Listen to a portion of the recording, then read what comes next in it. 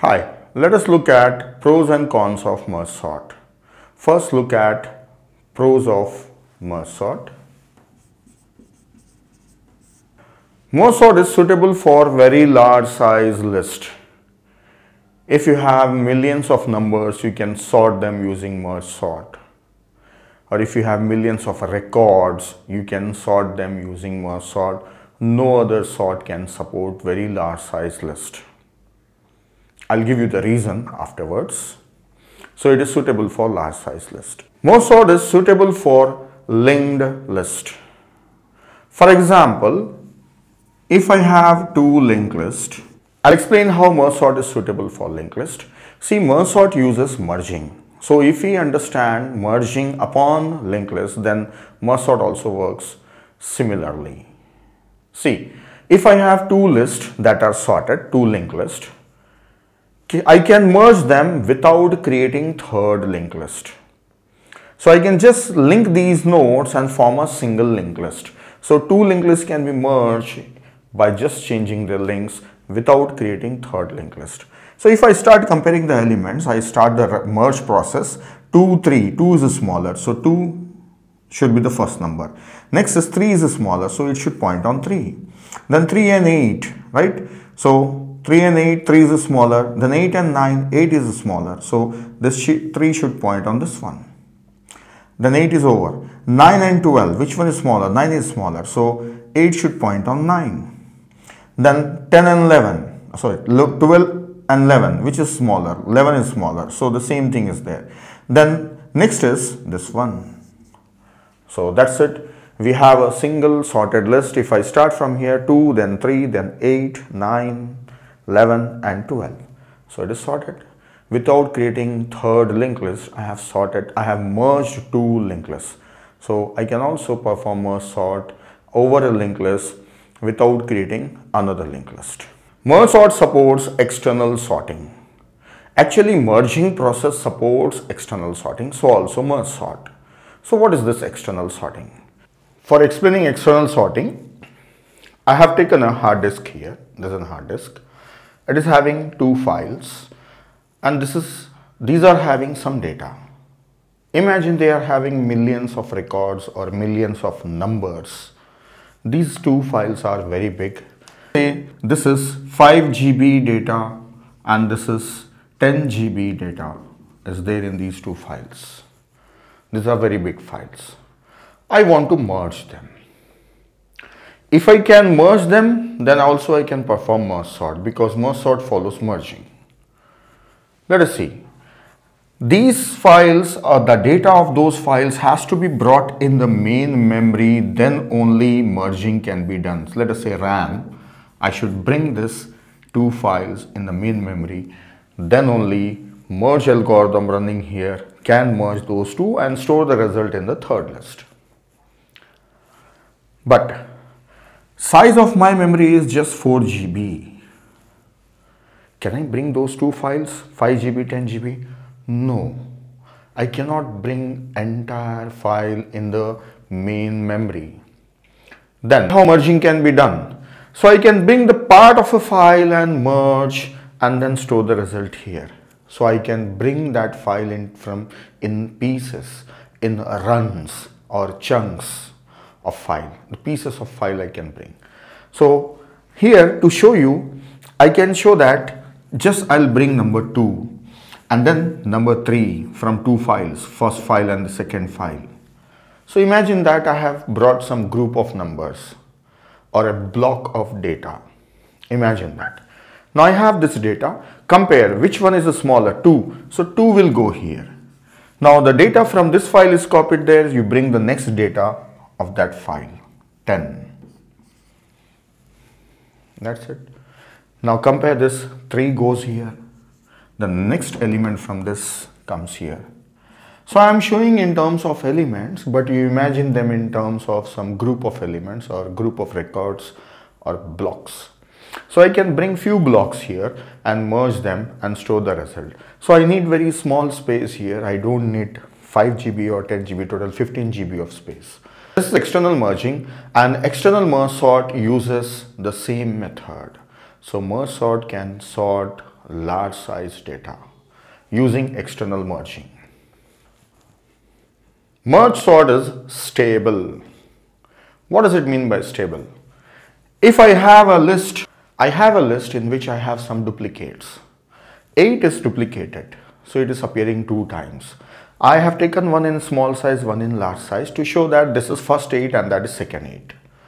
After merging, how I want the result is first, then 4, 5, 6, this is small 8, then this 8, then 9.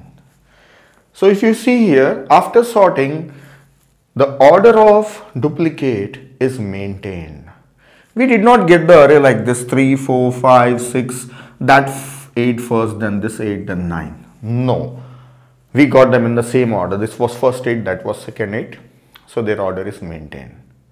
So for the numbers, we cannot figure out why, what is the importance of that. Imagine this is the record. This is students' data. And these are the marks obtained by the students in particular subject out of 10. Now already the data is having some arrangement based on their name or roll number. Somehow the arrangement is there. Now I want to sort them based on marks. The previous arrangement should not be disturbed. So this 8 came first, then that 8. Suppose this record belongs to Ravi and that records belong to Sunil. So Ravi's record should come first and then Sunil record should come. That's it. That's the stability. If already you have some arrangement of data and you want to sort it, then if there are duplicates, then they should preserve their order. So MergeSort can do that better. MergeSort is stable. Now cons of MergeSort, drawbacks of MergeSort. First is it needs extra space for sorting. It is not in place sorting algorithm. What does it mean by in place? See, if I have a array of elements, I have to sort them 6, 3, 9, 4, 10, 12 and I want to sort them. Now sorting algorithm should rearrange the elements within a same array only and sort them. If it is rearranging within a same array, then we call it as in-place sorting. MergeSort is not in-place sorting.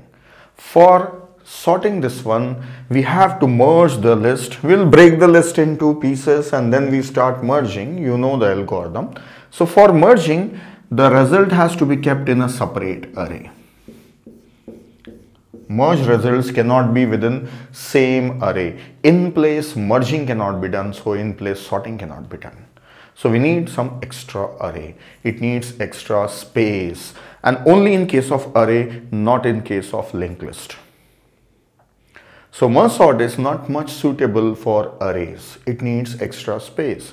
So in-place sorting is not possible. You need extra space. Next one is no small problem. We have seen the algorithm for MergeSort. There was no small problem defined.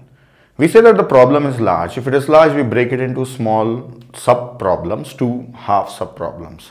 And when it is small, if there is a single element, it is small and we don't do anything there. So it's not having small problem. So because it is divide and conquer and it is recursive, it is observed that for small size list, it is slower.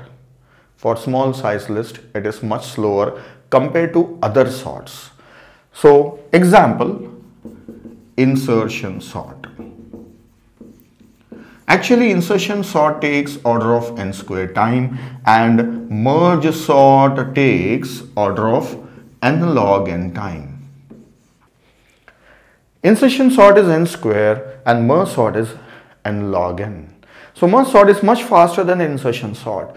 But it was observed that if the size of a list is very small, then the merge sort wastes a lot of time in recursion and it is becoming slower compared to insertion sort. When you really run two algorithms on a machine, on a computer, we find that the merge sort is slower if the list is small. So it is observed that for the list less than or equal to 15 number of elements, merge sort is slower. After that, the list is larger, then merge sort is slowly better than insertion sort. So what we do is, for small problem, if the list is small, we assign it to insertion sort. So we use insertion sort as a part of merge sort. So merge sort will not sort small list, it will take the help of insertion sort, and the results it will merge. Now next, why insertion sort? Because insertion sort is also stable. That is the reason we use insertion sort along with merge sort. Is there any other algorithm that is stable? Yes, bubble sort.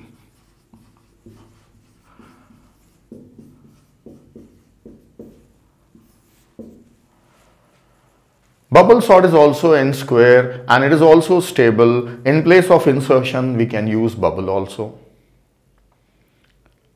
But merge sort is suitable for linked list and insertion sort is also suitable for linked list. Right? So actually I am discussing about merge sort and the problem with the merge sort. And I have not discussed about insertion and bubble. So you can find it in another video where I will be analyzing all the algorithms. I'll comparing all the algorithms on various criteria. So here for solving merge sort, for small problems, we take the help of insertion sort. The last thing is insertion sort is recursive. And all recursive algorithms use stack. They use stack, that is stack in the memory.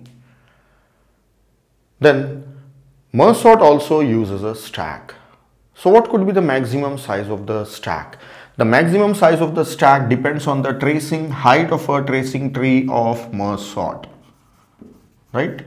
So in the previous video you can find a tree of merge sort and it depends on the height of that tracing tree of merge sort. So if you remember, if the 8 elements are given, then it will call itself for 1 4 and then here 5 to 8, then here 1 to 2, then here 1 to 1. So what is the height? It is log n. So the height of merge sort or the working, if you see, the height is log n. So how much stack space it needs? Log n stack space at a time it needs. It may be creating many activation records, but the maximum activation records will be log n. So it needs space in the stack. And also it takes extra space for auxiliary array, extra space. Extra space size should be n and plus that stack space is log n. So merge sort takes n plus log n space. And asymptotically when you take, you can take it as theta of n or big O of n. N plus log n is the total space taken. What is n? This extra space, and log n is the stack space. So that's all the pros and cons of merge sort.